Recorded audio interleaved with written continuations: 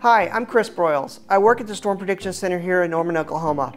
Over the last 3 years, I've been working on the tornadogenesis project. A team of 8 individuals, we've looked at 208 supercells that produced EF3 to EF5 tornadoes.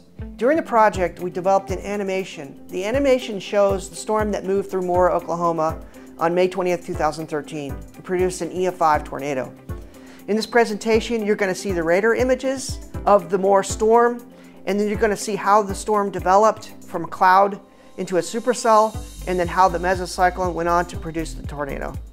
We're going to look at the complete life cycle of the Moore EF5 tornadic supercell. I hope you enjoy the animation. This project is a joint effort between the Storm Prediction Center, National Severe Storms Laboratory, University of Oklahoma, and Weather Prediction Center.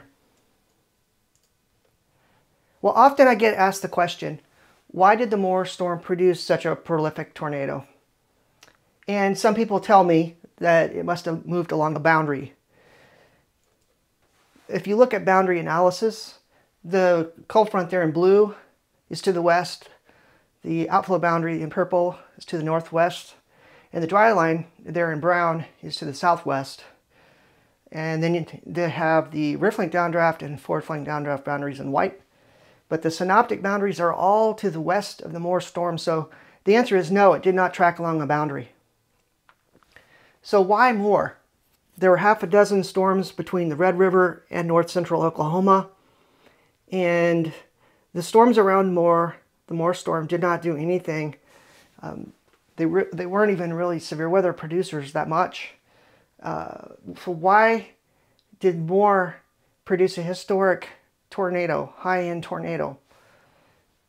Well, if we look at in detail, the Moore storm is the big storm with the red reflectivity there, and it's in a rapidly developing stage. But if you look to the southwest, in the bottom left-hand corner of the picture, there's a storm that is developing, kind of isolated, but it's moving toward the Moore storm. And it's approaching the Moore pendant there, the developing hook echo, but it is not producing a tornado. This is about 9 minutes before the tornado, and this is the storm that's associated with what would become DRC2, the descending reflectivity core. As it approached, the mesocyclone would go around the circulation, and this is the storm here that's associated with that one. It would be the second descending reflectivity core that would impact the Moore storm.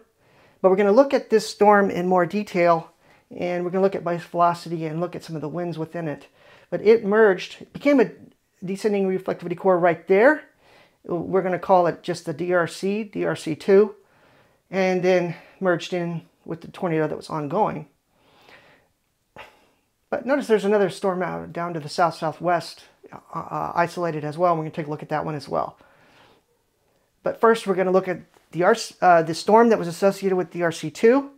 There's the base velocity returns. If you use the GR level 2 radar software and just go to estimated wind speeds, the estimated inbound wind speeds were 60 to 75 knots, right around 700 millibars.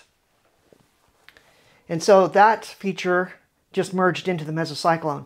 And the question is, was that something more, or was it just related to the convection that was approaching the Moore updraft?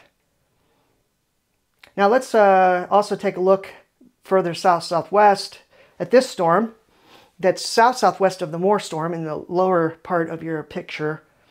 That one there, it took a track that was very similar to the storm that was associated with DRC2. So we're going to look at the base velocity winds inside that and compare it to the wind speeds that we found with the storm associated with DRC2. So over on the right, we have 60 to 75 knot winds associated with the storm that would become DRC2. And then the one here, the lower one on the lower left, the winds are estimated to be 45 to 50 knots, which is in agreement with the 17Z sounding, which had the background winds of about 50 knots. So why were the winds in the storm that was associated with DRC2, so much stronger. The flow was anywhere from about 20 knots stronger on average. And so why? The storms took the same track, similar tracks, not exact, but similar. So was there something associated with the storm that merged into the more updraft? Was there something a little bit larger in scale? And so we're going to look at a cross-section here along the track of the storm that would become DRC2. And so here is the storm. This storm was associated with DRC2, this one right in the middle of the cross-section here. The Moore supercell is over here on the right. Now watch what happens when this becomes a DRC. So it just kind of stretches out and then merges into the more updraft. So if we look at the base velocity cross-section, so we're looking at the winds here of this approaching convection. Now, is this a larger scale feature like the nose of an approaching jet? There were high wind speeds within this convective updraft. We had measured anywhere from about 60 to 80 knots, 65 to 80 knots. And so this feature approaches the more mesocyclone, which is we see over here on the right. And at this point, it looks like it's about 9 minutes before the tornado, but it looks like it's definitely impacting the more updraft. You can see that the winds down below 10,000 feet here, the blues, it's impacting the low-level mesocyclone here. And the low-level meso is really strengthened as this feature merged in. And also, too, there appears to be downward mixing occurring with the convection. So not only do you have potentially a larger scale feature, because we see winds of 65 to 75 knots estimated back well behind this convection that was associated with the DRC. So it looks like there was stronger flow going well back behind this convection. But this convection was mixing down winds. It looks like they were estimated about 55 to 60 knots around 4,000 feet, which is about 850 millibars. And so if we look at the reflectivity there, you can see there's the storm that was associated with the DRC. And so you notice how the base velocity winds there's angle downward. And so you can see the winds increase as you go down from where that convection is. It's just really well lined up. So there's definitely mixing there. But notice below this area, the lower two lines, the surface is the bottom line, and the second line up is 10,000 feet. So the blues extend well below 10,000 feet. Now, if we go back, see how this area of blue high wind speeds continues to it looks like it's associated with the Moore storm now, and then it's still blue down below 10,000 feet, so the higher wind speeds. But then the winds become light all of a sudden, and winds went back to what was evident on the 17Z sounding, which was about 50 knots. So it went from about 80 knots, about 70 to 75, 80 knots at the highest. Then all of a sudden, within just 2 scans, it drops suddenly down to 50 knots. And so the thinking is that there was a jet structure passing through the flow from southwest to northeast. And this is 2021. This is toward the end of the tornado, just after the tornado had reached max intensity. And then this jet passes. And then we're going to take a look at some more cross sections to see if we can see anything else. Here's a cross section looking north-northwest. And this is at the beginning of the tornado. This is actually about 5 minutes before the tornado. But we're going to look at the cross section as the storm comes through the cross section. So we see the Moore meso over here to the right. And so this is about 17.5 minutes before the tornado. And so we see the higher wind speeds associated with that feature that we saw in the cross section. Is that the nose of a jet? And then look at the next scan here. The winds just really increase through a broad layer. We also see this is associated with the convection that was approaching. But the question is this a larger scale feature? And I think it is. And I'm going to show even more evidence. But this area of higher winds then merges with the more updraft. And this is 30 seconds before the tornado. So you can see it did impact the tornado. We had it estimated of impacting the more updraft at about 1942Z. We're going to look at another cross-section. This is toward the end of the tornado's life cycle. We're looking northwest again, almost more of a northwesterly direction there behind. It's going to be, the tornado is going to pass through, and we're going to see if there is the evidence that the jet passed, because we did see that in the cross-section that all of a sudden the winds drop. So now we're looking west-southwest here. The more meso is on the right side. You can see the different colors, the reds and the blues together. That's the more meso. But then 5 miles to the south, to the left, there looks like there's a speed max of some sort there in the flow. This little blue area right around 10,000 feet, or below, a little bit below 10, about 5 to 10,000 feet. So what happens to that? Let's see what happens. Okay, so it's still there. And again, the more meso is 5 miles away, so this is definitely not being, the meso is not impacting it here.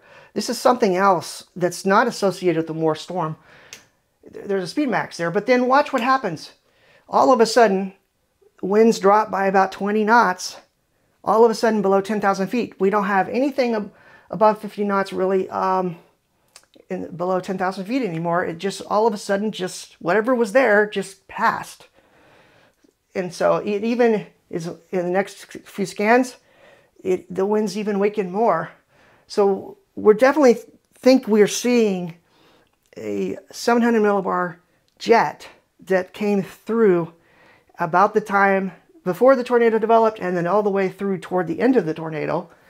And we are proposing that there was a meso beta scale 700 millibar jet of about 60 to 80 knots. It was about 8 or so miles wide, roughly, and about 30 miles long. We've seen these kind of jet structures at 850 millibars. They're pretty common. Is it possible that this was something similar at 700 millibars that came out of the southwest? And so we think that is what happened here. If you look at the 17Z Norman sounding on May 20th, 2013, the 0 to 3 SRH was about 150, 0 to 1 SRH was about 135, 0 to 6 was about 50. And look at your photograph. It's got this, it's curved, but it's not that large.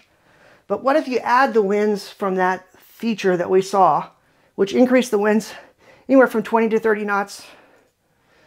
So over here to the lower right is what we modified the sounding. And so we decreased it the most at 700 millibars, which was showed up in the base velocity data, anywhere from 10 knots at low levels to about 30 knots at 700. So now our photograph there is long, looped, and the 0 to 3 goes up to 400, 0 to 1 SRH goes up to about 320, and the 0 to 6 is about 60 knots. So the shear profile became much more favorable. And this here looks like a violent tornado sounding, whereas if we look at this one you would not necessarily expect a violent tornado. This one you certainly would. So I think that these features maybe happen. They're probably rare. But anyway, so now we're going to look at what happened more on the storm scale. We're going to look at the cell mergers that happened, and then the DRCs that developed. This is a cross section looking east-northeast, and it's right along the track of the cell mergers that happened and the first DRC that was involved in the development of the tornado initially. And so that's the track of the cross section. So we see the more flanking line precipitation there to the left, this little wedge shape.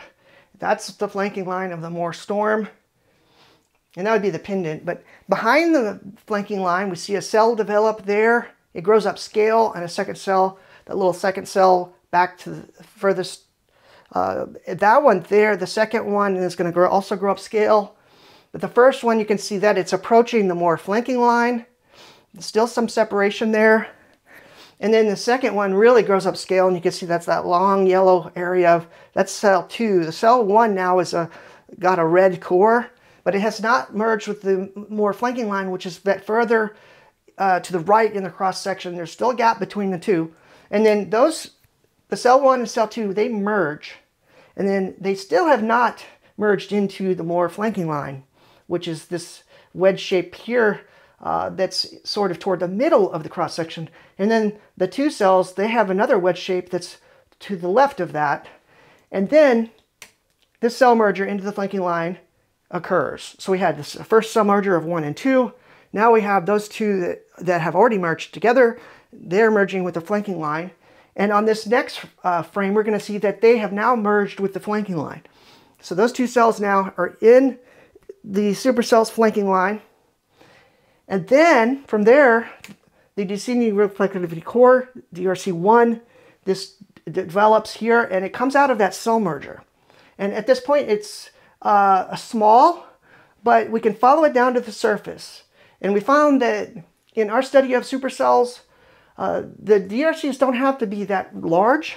They can be small, but they are associated with stronger winds that can help the RFD occlusion to sort of get going enough for a tornado to form. It makes it easier for the mesocyclone to develop a tornado. And this one here is going to descend. We'll watch it descend to the surface. The next scan, this is about 9 minutes before the tornado here. But then see how this little core here, it does drop gradually. And at this point, we're 30 seconds away from the tornado. The DRC has this gap just above the surface. So it hasn't completely gone to the surface yet. It is on the ground further to the west as we see the yellows that are now at the surface. But there's this gap. And so when the DRC hits the RFD occlusion, and it's just going to zipper down across, that's when the tornado developed. So the DRC provided something extra, a little boost, to be able to get the mesocyclone to produce the tornado. The timing was just right for the Moore storm. And so that DRC becomes absorbed into the tornado. Now we're going to take a look at the second descending reflectivity core that impacted the Moore storm. And it moved in after the tornado. And so we're looking at a cross section looking northwest. And the tornado is going to go through the cross section. And if you notice here, see the storm that was associated with DRC2 was about to become a DRC at this point, and it is now, and it's merging into the Moore storm, merging into the tornado, and then wraps around the tornado. We're going to watch this in the cross section. So right now we're out about 22 minutes before the tornado. We're going to watch as the storm that was associated with DRC2 approaches, and then it's going to become as soon as we see our DRC2, that's when it's initiated and it's going to drop. So we see DRC2, the cells that were associated with DRC2 approaching, and then DRC2 is going to initiate, and we're going to see it in the cross section right there. And it has just formed. It is going to descend quickly toward the tornado and then wrap around the tornado. We'll see it. There is an outflow boundary associated with that convective complex that's going to shoot across the inflow sector of the Moore storm and cut off the inflow channel. And so we see DRC2 in front, just above the tornado at that point. Now it's going to wrap around the backside and then become absorbed. And I'll let you look at that again. So there's DRC2. And then it dives down and wraps around the tornado and then is absorbed. Well, what happened to that outflow boundary that was associated with it? It gradually blocked off the inflow channel right there. And so that caused an expansion of the mesocyclone at the surface. And if you look at the base velocity image here, you see the meso, and it's the blues and the reds. It's a very strong meso with a strong tornado, high-end tornado already, but it has not reached EF5 status at this point. Now, if we look at what happened when DRC2 came, so if we look right here, at this point, the DRC2 goes around the tornado, and also the outflow shoots across the inflow sector, and the meso rapidly expands. If you notice, look, that it's mostly the northern edge of the northern part of the meso, the reds on the top there. Look at how they expand. They basically about double. Those reds double in about one volume scan. And so that's DRC2 that's causing the surface meso to stretch out.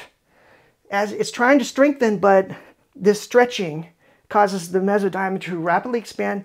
And then once DRC2 is absorbed into the circulation and it's not having an impact anymore, on this next scan, we see that the meso rapidly shrinks back to a compact structure. And then even on the next scan, it shrinks even more.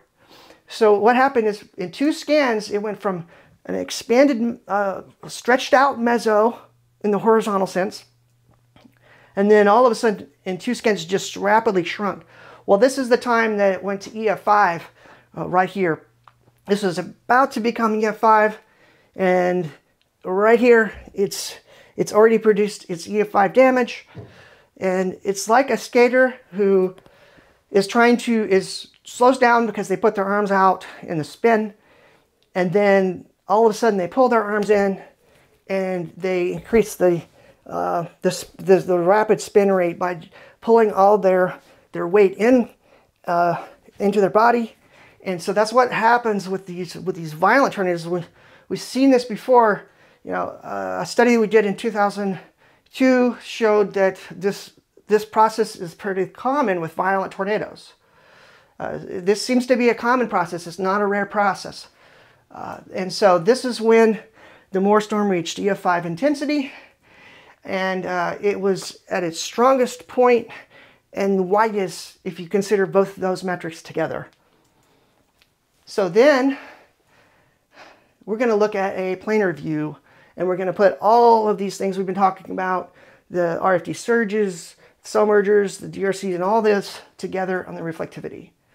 So there's the Moore storm. Okay, so we have the first 2 cells that developed, and then the mesocyclone is ahead of those cells.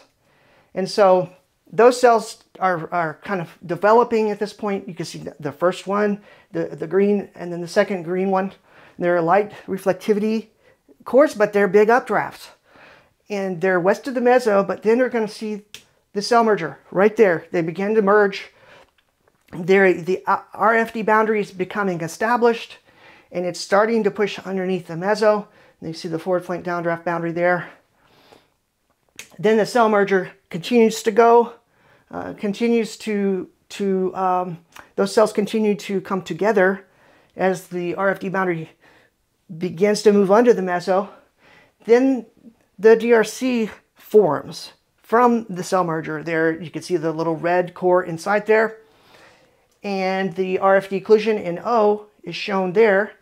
And the DRC1, the first DRC, will approach the RFD occlusion. The RFD surge, first RFD surge is ongoing. And so the RFD surge is moving toward the forward flank here. You can see the forward flank downdraft boundary, and you see the inflow channel that's starting to form there. And so what's happening is the updraft is evacuating air aloft, and the air is being forced through that narrow inflow channel, and not enough air can get down below, so the surface flow rapidly deepens and the RFD occlusion starts to really form. And so also down here in the bottom part of the picture, we see the second descending reflectivity core that's approaching. So DRC1, and we have DRC. Well, this is not a DRC. I want to make that clear. This is not a DRC yet, but this is the storm that's associated with the RC2. And it's got an outflow boundary that's going to push across the inflow sector. And the first DRC now is wrapping into the RFD occlusion, and tornado forms. So as the first DRC hit the RFD occlusion, as we saw in the cross section, the tornado formed. The inflow channel now has developed. We see that the outflow boundary associated with what is now DRC2, that is going to come across the inflow sector and cut off the inflow channel completely right there. The inflow channel is completely blocked. The surface mesocyclone is stretched out. It's beginning to stretch out now. And then the RFD surge 2 is underway, which was instigated by the second DRC. Then in one volume scan, the meso rapidly shrinks. The inflow channel becomes reestablished just right away. And then the tornado intensifies to EF5. And so it was just one of those processes. We talked about the process, but it happened very quickly. And so after that, we have spiral banding. And this is actually debris ejections that are occurring from the tornado. So you have this spiral banding structure. We're going to see, I'm going to show you more of that later on. Then the RFD surge, the third RFD surge is out, and then the tornado, that affects the tornado, cold and stable RFD in a relative sense, wipes the tornado out. So let's take a look at this on base velocity. So we have the more mesocyclone. It's actually the RFD occlusion. You can see it's going to develop right here. Now, so you see the RFD. It's the RFD occlusion is this green and this small little red. There's a couplet that it's developing, and then out ahead of that is the RFD surge. That's the first RFD surge. You can see that little long green area. It's a small, but it's a little thing that's coming out. That's the beginning of the RFD surge. The RFD occlusion now intensifies. It develops and intensifies. And then the first RFD surge, you can see it right there. You can see the leading edge of the RFD surge now moving toward the forward flank, and the RFD occlusion now is continuing to strengthen. Now we see the presence of DRC1, and wind speeds really increase within the RFD occlusion. On the south side, associated with the DRC, the inflow channel develops. You see the red, this little long extended area, and then it wraps into the circulation. That's the inflow channel forming. The tornado is forming at this point. It's about 16 seconds literally from the tornado start time. The RFD surge 1 is still ongoing. Now the tornado is developing and it's becoming very strong, as well as the inflow channel, which you can see wrapping into the circulation. The inflow channel has now made a strong connection to the tornado. And the RFD surge 1 continues, and you can see this, this wedge shape that extends all the way out toward the forward flank in the green. Now, what happened when DRC2 came? It drove a wedge across the inflow channel. See, the inflow channel now is cut off. The inflow channel is completely blocked by this green wedge of air. And you can see that's the northern part of the circulation associated with the tornado. The little red area is now cut off from the other reds across in the inflow sector. And then the second RFD surge really gets going, and you can see the RFD boundary vortices. They're like gustinados that form along the RFD boundary. The inflow channel has now reopened at this point. And if you go up in elevation, which we don't show here, you can definitely see the inflow channel really strongly established a few seconds from this point, and the EF5 tornado is forming. The tornado is actually intensifying to EF5 at this point. And then the RFD surge 2 continues. The third RFD surge shows up there. You can see the little spike of greens coming out. That's the third RFD surge that just killed the tornado. So now we're going to look at the hand-drawn animation of the Moore EF5 supercell. We're 90 minutes before the tornado start time. We're in a helicopter at 15,000 feet. We're looking north-northwest. But a few things before we look at the animation. The animation took approximately 3,000 hours to develop. It was a pandemic project. You know, we looked at 208 tornadic supercells that produced high-end tornadoes, and we got averages, start times, end times for RFD surges and DRCs and different things associated with tornadogenesis. We looked at the SPC and the cell mergers, for instance. But then, during the pandemic, we stopped the radar analysis and identified we were just looking at the averages that we had established at that point and drew an animation to show those averages. But during that process, we thought it would be really cool if we could find a storm that is close to the average that we could draw into the animation. And this animation that you're going to see is drawn for the Moore storm using the radar that we showed you to draw those things that happen on the radar into the animation and match it to radar to make it as accurate as possible. We found that Moore was representative of tornadogenesis, and it was in our database very close to the database average. And so this was a difficult project to undertake, but we had to put a lot of detail into it to make sure it was as accurate as possible. Not claiming that everything is perfect, but we've done our best to try to match it to radar as closely as possible. And so we're going to show you that today. We're going to look at the animation. And so we're looking north-northwest here. And we're going to, and the helicopter is going to gradually shift to more of a westerly view as the storm develops. It's going to be on the left side on the horizon. Now, a few other things about the animation. There's going to be radar images that show up on the right-hand corner, the upper right-hand corner. Radar images, base velocity measurements, like the surface wind was derived from, if you want to know how some of these velocity data on the upper right, when you see the animation later on, you can read the paper. It explains how those speeds were derived. There, the 700 millibар wind, for instance, is going to show. And there's also things like CAPE, which was estimated based on the sounding. And then also down in the lower right, you're going to see an insert of the tornado. It's going to show more detail. And so what I want you to do this first time is just enjoy the animation, try to absorb it, and then on the second pass, I'll go and explain everything that's going on. But here's the animation. Again, 90 minutes before the tornado, looking north-northwest. It's going to shift to more of a westerly view, and it's going to go through the entire tornado life cycle. So here we go.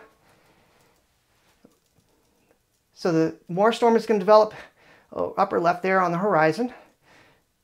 The anvil forms, the mesocyclone forms. Now it's a supercell, and it's got a meso that's descending to low levels. There's the cells that we saw in the cross section. Then the RFD surge, DRC first, and then we got the tornado that forms. Second DRC, and then the second RFD surge, and then the third RFD surge, and then tornado is over. So that's a first pass through. The second pass, we're going to look at the different processes, and we're going to go through slower, and I'm going to show you how this matches the radar of what we saw.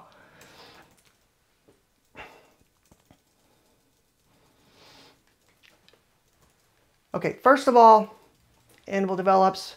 At this point, that 700 millibar mesobeta jet that we talked about has not gotten to the Moore storm. So it's just a strong supercell at this point. It's a developing supercell, but it's not really rotating as strongly yet. And you can see that in the flanking line, there's not a real strong evidence of the whole storm has not wrapped up yet. And it really hasn't become super strong yet, although it's organized at this point. But then we see the two cells that we saw in the cross section. Those merge, okay? Remember, it had not merged into the flanking line. When the first merger happened of the two cells, it was not in the flanking line yet. And so these are some of the things that are labeled here: the forward flank downdraft boundary, the RFD boundary. Then we have the mesobeta scale 700 millibar jet back to the southwest. It's just approaching the Moore updraft at this point. Again, 60 to 80 knots. But if you look at the 700 millibar wind speed, which was measured 4 degrees from the meso, 2 nautical miles to the southeast of the meso, the elevation angle was at 4 degrees. The estimated wind was 46.2 knots. So we have the 700 millibar jet that's approaching, but it hasn't gotten there yet. And this is before the tornado by about 16 minutes. So what happens when the 700 millibar jet, it hits the flanking line right as the cell merger is producing the outflow that's going to get the RFD surge going, the first RFD surge. You see the RFD surge is being pulled around from the main core via the outflow associated with the cell merger. But then the 700 millibar jet hits at that time. Right now, 700 millibar winds have now up to 52 knots. And then those winds kind of converge. There's a convergence, and then the RFD surge really surges out. 700 millibar wind up to 58 knots. And then the RFD surge really gets going. 700 millibar winds up to 63 knots, and a lot of the air is getting pushed in, actually funneled down. It's kind of like pulled down into the RFD surge. And that really gets the RFD surge toward the forward flank here, and it now has gone underneath the mesocyclone. And then the winds are starting to, there's some convergence now between the RFD boundary and the forward flank boundary. And now the 700 millibar wind speeds are up to 72 knots. And the DRC-1 there is now embedded into the flanking line, that core, and it's going to just gradually drop. The RFD occlusion now is you see the circular area underneath the meso. That's the RFD occlusion. Now, if we go back just a little bit, see the RFD occlusion developed right here. And it developed right near the boundary and then moved southwestward relative to the RFD boundary. Well, kind of like west-southwestward relative to the RFD boundary. So it got deeper back in. And that's just because the RFD boundary is surging away from it. And so at this point, the inflow channel is starting to develop. And one thing I want you to notice, this is about 4 minutes before the tornado start time. If we look over here in the lower right insert, when the inflow channel gets going, so does the SPC. And we found that there's a relationship between the two. It's because winds in the inflow channel approximately double, according to our measurements, over the winds that are in the inflow region of the supercell.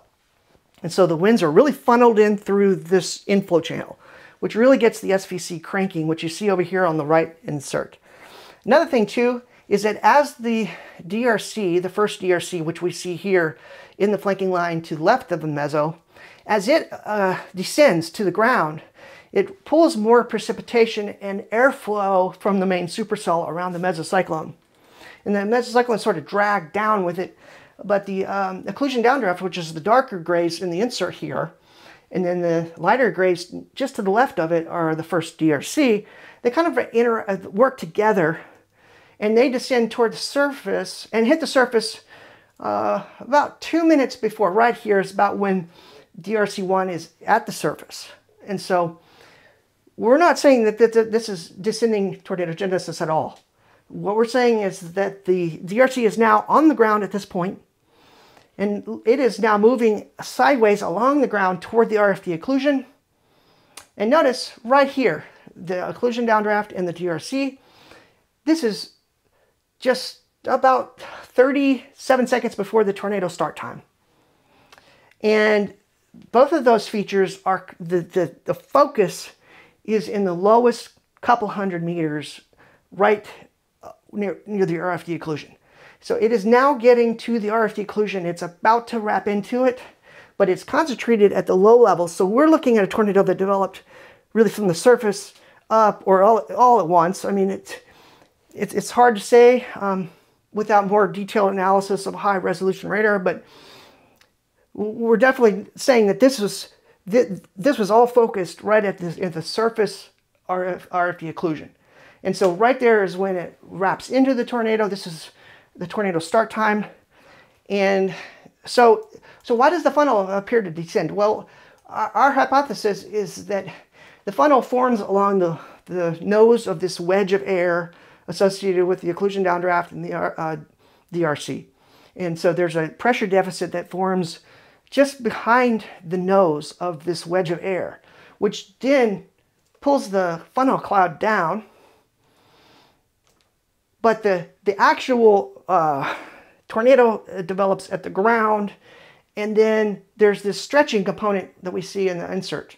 So the air is pulled upward and stretched, and you can see that. And this tornado developed very rapidly, which is a sign of incredible organization. The features were very timed well. The 700 millibar jet was definitely a player. And so now the SPC is fully developed. The occlusion downdraft, which we believe is a semi-steady permanent, is a semi-steady feature in these high-end storms. And the DRC then it gets absorbed into the tornado, but the occlusion downdraft is still there. And our proposal is that the occlusion downdraft is important. At this point, the tornado is becoming rapidly wider. And the second, you can see the second DRC2 there. Basically, the second DRC is approaching the tornado at this point. At this point, the tornado is maximum width at 1.1 miles, nautical miles wide. And DRC2 is about to hit the tornado. And so if we back up a little bit, we can see that DRC2 came out of this cluster of cells from the south-southwest. And you can see in the radar image, just in the insert here, those cells become DRC2. It becomes DRC2 now. And then the outflow boundary associated with these cells pushes across the inflow sector. And then it makes this long inflow channel. But then DRC2 descends to the ground right there, and then comes in and it stretches out the surface mesocyclone, and then the inflow channel is cut off. And so when we see the inflow channel cut off like that, notice in the insert the SPC diminishes. So let's go back and look at that one more time. So the DRC comes in, it has strong wind speeds with it, and then it causes the surface mesocyclone to stretch out. And then the inflow channel all of a sudden opens up again, and the tornado boosts up to EF5. And this is when we had the rapid contraction of the RFD and the surface mesocyclone. You can see, okay, so here's when it was at its widest, and then the north side just really expanded and then contracted. So at this point, it just contracted by 40 to 50% is an estimation. The meso shrunk by about 40%. But possibly even at the surface a little bit more. And then that's when it was at EF5, and it was at the maximum width when it was at EF5 at 0.8 nautical miles, which is close to a mile wide, wide in statute miles. But then the RFD boundary also has these RFD boundary vortices that are like gust tornadoes that form along the RFD boundary. And that's because the second RFD surge and then the inflow strengthened, both of those things, the downdraft air was coming at you, and the inflow air is going away from you, and those two created strong convergence along the RFD boundary to get these little vortices.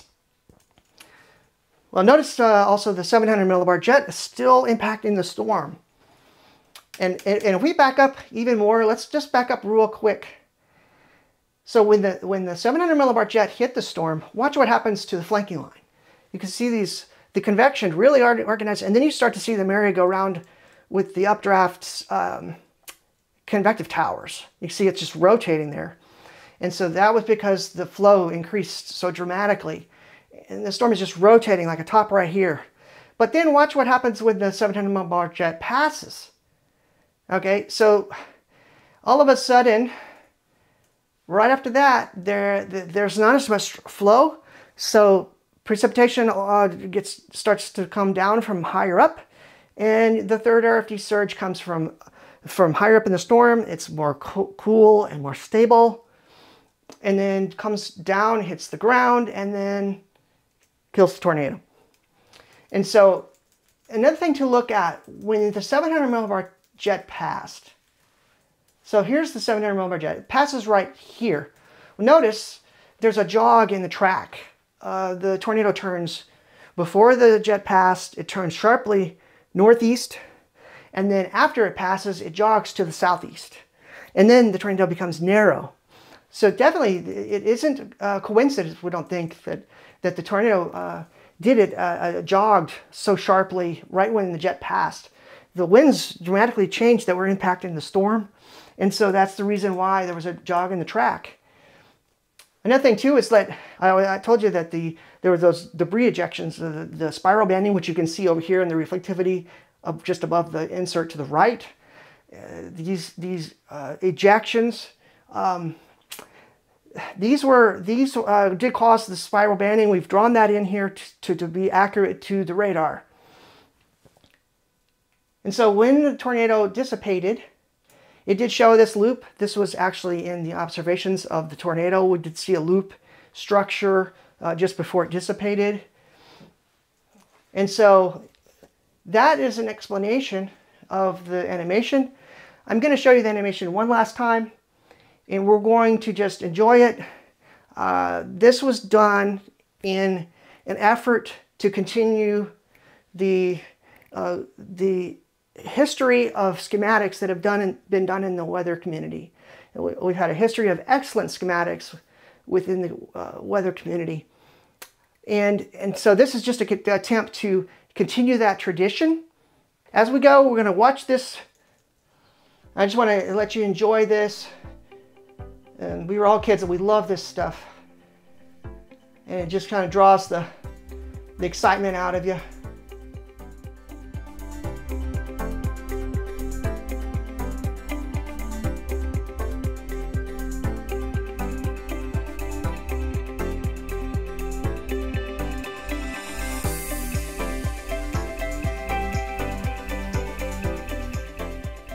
You can find the tornadogenesis papers on the SPC website under Publications, Conference Papers, or you can go to the links below. Thank you for watching.